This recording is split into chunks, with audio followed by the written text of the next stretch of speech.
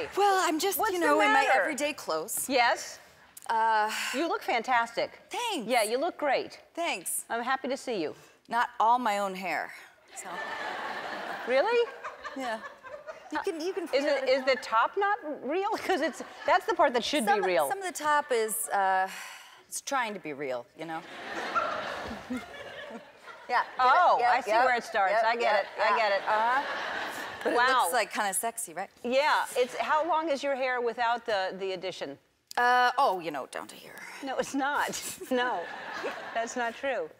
You're giving away all my But it looks. No, you opened it up. I know. You just but said I it wasn't your hair. you to, like, you know, jump on the bandwagon. Well.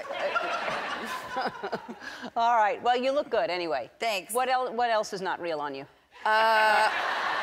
Well, oh God, so many No, things. I'm kidding.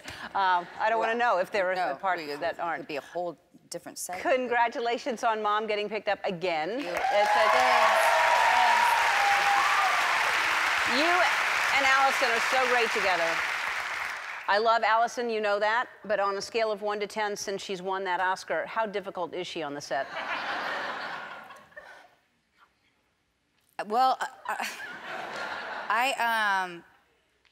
I do feel a little bit envious when you say that you love her, because it makes me feel like you love her more than you love me. No. But no, not true. No, she's been really difficult, though. Yeah. I mean, she's lovely. Yeah. Of course. And she deserves it. Yeah. You know, more than anybody.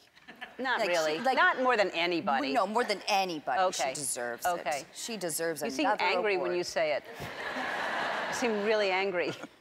No, she does deserve it. She's fantastic. I love her so much. I love her so much, too, and I love you so much as well. Thank you. And I mean it. I think you look great, and I know it's been a very difficult year for you. I can imagine. I don't know, but I'm happy to see that you're happy and everything's good. And how's Jack? He's amazing. He's a cute little kid. He's so happy and sweet, and he's surrounded by love, and we're really happy. I know it's gross, isn't it? How cute he is.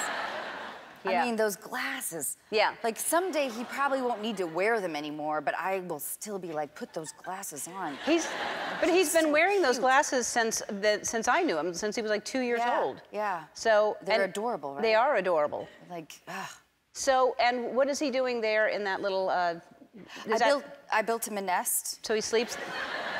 That's where he sleeps. Good. All right. Now, is he in school?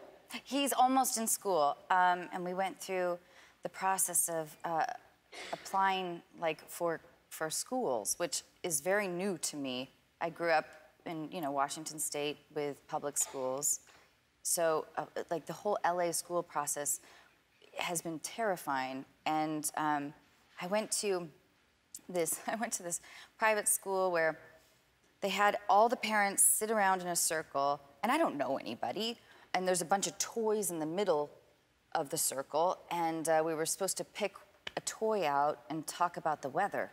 That was the only instruction. So I thought, well, this must, like, you know, this is like a group therapy session, I guess. So I said, you know, I have to go first. I picked out a teddy bear, and I was like, I have to go first because if I don't, then I'm gonna be not thinking about or listening to what anybody's saying and just whatever. And I started to go on this monologue about how nervous I was about this whole process, and I'm nervous about, you know, like, what if we get rejected, and how, like, what if, like, my kid doesn't wear the right thing, and what if I have to do my kid's homework? Like, what's your homework policy? Because I don't want to do homework. I don't know how to do homework, as you can tell. And so then, so eventually after my, like, and I'm realizing as I'm saying this, like, I'm putting my foot in my mouth. So I passed the bear on to the next person, and she was like, well, it's pretty sunny outside for me. And she passed it to the next person who said something like, you know, well, it's, you know, might rain soon. And I was like, oh my God, in general, I have no idea what I'm doing, but it's been confirmed in this moment, right now. And I wanted to run out of there so fast. Anyway, we got rejected.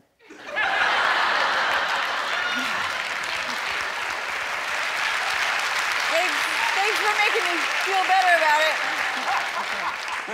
I could have told you that about 2 minutes ago. Oh! So let's talk about Overboard. So it's a remake of the Goldie Hawn. You look so much like Goldie too. I can see why they went right to you to ask you to do that.